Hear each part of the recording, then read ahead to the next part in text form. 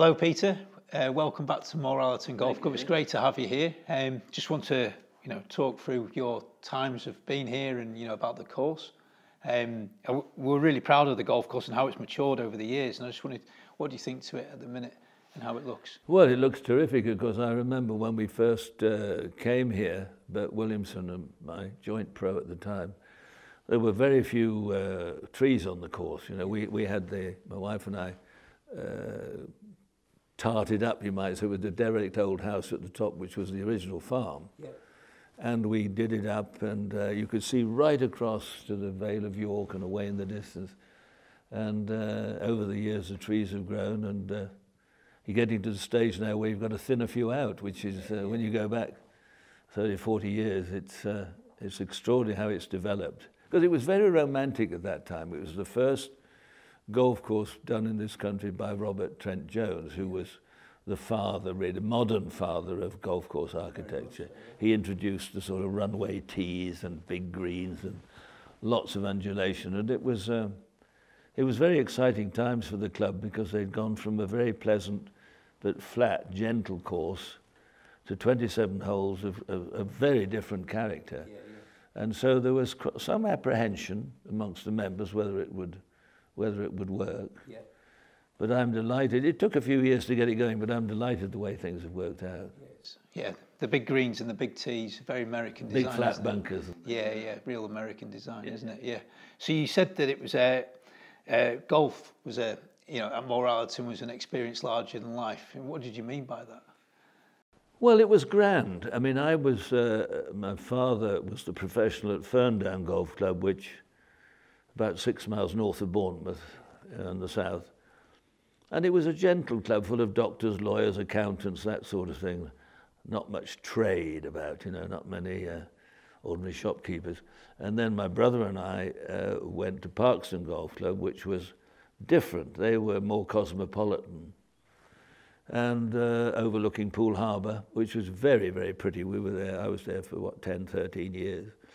And then I came up here. And the new clubhouse, it was all very grand, and it was a new world. It was very exciting to come into it and see how it's all developed over the years. Everything was very exciting for me at that time, and it's always remained very dear to my heart. That's great. Yeah. How long were you the professional here? I was here for 10 years. I was here with Bert Williamson for all of the 70s. Right. But halfway through the 70s, I was getting more and more involved with television. 1974, the Pro Celebrity Golf started, which was a big deal. It wasn't supposed to be. The BBC thought they might keep it going for about 3 or 4 years. It ran for 14 years, and then it went to Channel 4. But I was becoming more and more involved with that, and then the club, in their wisdom, thought, I was away quite a bit, and Bert was anxious to sort of, well, not take over, but he did virtually take over. I sort of semi-retired from being an active member of the pro shop here, but still represented the club, and I was, which I still do to this day. I don't give it quite, I'm not in a position to give it quite as many mentions on the television now because the BBC is in its death throes as far as golf is concerned, but that's how it came. Bert took over, and he was here a few more years, and then he moved on. So I was involved here and lived here for 10 years, which was a very, very informative part of my life. Great stuff. What, out of all the 27 holes, is there any particular holes that stood out to you? Well, I always thought before it had to be altered because of safety reasons. The long par 5 at the far, was it about the 14th, is it? The 14th into the corner. I thought that corner with the pond and the out of bounds and the bank on the right and the big trees. I mean, there were it was a very different looking golf course. We hadn't seen many, if any, American style golf courses in Britain up to that period. Mm-hmm. And to see these vast bunkers, and it brought a whole new skills of greenkeeping in. We had machines to do the bunkers, as you said, the old fella raking them by hand every day. But I thought the 14th, it was a rather frightening with the green tucked up in the corner and the bushes and the trees and the pond, and it was visually, I thought it looked very nice, and then followed by the little short hole. And then, of course, the look from the 18th tee down the hill with the clubhouse nestling down below looked very dramatic. Good stuff, good stuff. And then I want to talk about the modern game, really. How do you think the modern game's progressing? Oh, it's different now. I mean, but if you go back historically, it must have been the sort of conversation that golfers had over the last 100 years or more. You know, if you look at the old clubs, you wonder how on earth they got round the course at all with those tools they had in those days. And then steel shafts came in, more refined size of golf club heads came in the late 20s, all through the 1930s. And then, of course, we moved on, and golf clubs, match sets came. There weren't any match sets until the early 1930s, I suppose. You did it all by feel. That feels all right there. Some clubs had a whippy shaft, and some had like a poker. So it was just done by feel. And then metal came back. But people think when metal heads came in, that was a revolution. They had metal heads in the 1930s. They were made of aluminium. Yeah. And they put sand in the heads to give them weight. And then when they came in, the people that didn't know said, oh, this is revolutionary, this is all new, and they've never seen it before. I don't think they'll ever go back to wood. I don't think so. But it's, people don't repair clubs anymore. I feel very sorry for the ordinary, when I say the ordinary club, I mean not the tournament pros, not the ones that live that glamorous existence, the ones that have a very nice job, hopefully, at a club which is friendly and good members. Certain of the things that I was brought up with aren't needed. And nobody puts a whipping on clubs and a little string round the head. You still put the occasional new grip on, but you break a club, you throw it away now. I mean, it's quite extraordinary that in the wintertime, the pro used to spend hours, used to fill his day revarnishing club heads and scraping the old varnish off and repainting them, redoing them, restaining them. That's what saw him through the winter. But that aspect, the golf balls are much better. It's any sport, you see, football. I mean, I remember footballers with heavy leather boots and big leather studs, and the ball itself was solid leather. When it got wet and muddy, you could hardly lift it up. Now it's almost like a beach ball, and they play in carpet slippers. You never see a pitch with any mud on it now. You look at some of the old pictures of the First Division, as it was called then, the Premier Division now, in the wintertime, whether it was Manchester United's ground or Wolverhampton Wanderers or the Arsenal, it was just a sea of mud most of the time. Now you never see any worn areas. So things improve, and everything is different. And so you have to move with the times. It's no good living back then. Yeah. You've got to move. You don't have to like it all, and you're still allowed to express an opinion. You're just about allowed to express an opinion before it's either called racist or sexist. But that's another world which I'm not familiar with. So, I mean, golfers are now, you'd probably regard them as athletes, wouldn't you? They've taken it, yes, it's become, golfers have become, I don't say like lemmings, but Gary Player, it probably was. Di Rees, before him, great Welsh player, he used to train with the Arsenal Football Club. His great love was the golf, his family, South Hearts Golf Club and the Arsenal football team, which he used to go and train with. He used to do some exercises, Max Faulkner also. Then along came Gary Player, who trained and trained and trained, and he had a wonderful vocabulary and told wonderful exaggerated stories. And he had success. And so young fellas started to copy. Well, if he does 50 press-ups, I'll do it. Will it make me a better player?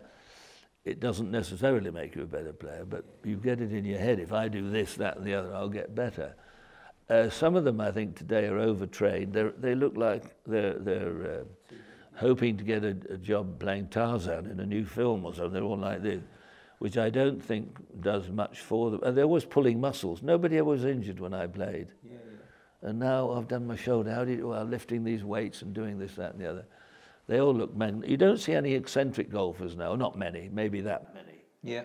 Overweight and a bit podgy, and it's a very different world. Yeah. So I mean, we're talking about those athletes there. We're just talking briefly about Rory McIlroy.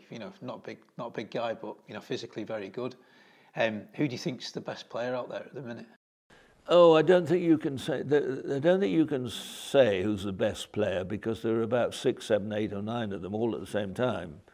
There was a period when Tiger Woods was head and shoulders above everything. Excuse me. There was a time when Tiger Woods was the head and shoulders above everybody. He had Jim Furyk and a few others who were his only real opposition. But today's cast of players, rather like the Nicklaus player, Palmer, Greg Norman era, you know, there were Ernie Els, a young Ernie Els. There were lots of them round about the same time. Tiger was brilliant, but he was Gulliver in a land of pygmies, really. Yeah. That may be brutal, but I think that's, in my opinion, that's what it was. And today you've got so many. But when he's on form, I don't think there's anybody more exciting than Rory McIlroy. But there's half a dozen of them now, so it all depends who gets the breaks, who has a bit of good luck, who has a bit of bad luck, who holds a putt, who misses a putt. That's the way it is now. But there's a good crop, and many young fellas. When I say young, under 30, and there are some on the continent who we haven't really heard of yet. There's a couple of a German boy and a couple of Spanish lads who are young, 17, 18.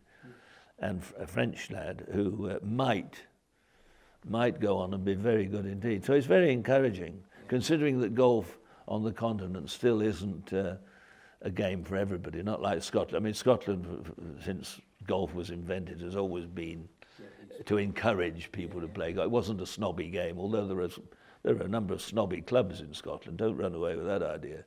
But you didn't look sideways at somebody having a set of clubs, carrying a set of clubs onto a bus. Yeah. Whereas down say, what else he got there? What's he got there? But it's nothing out of the ordinary in Scotland to see people, young people, having sets of clubs carrying about. So it's a progressive world in golf, but down south particularly, a lot of people are leaving clubs at the moment, whether it's expense, whether it's the financial situation, whether it's young families having to cut back on something. Mum stops going to the gym, Dad gives up his golf course membership. But they still play golf. More people are playing golf, but membership's going down, which is interesting. They find it easier to find a chum who's a member, so they play a green, they get a green fee at a member's rate, and they know a few people who are members. They can still play their 20 or 30, 40 rounds of golf a year, and they're only spending half the money they would use if they were a member. So we're going through a transitional period at the moment.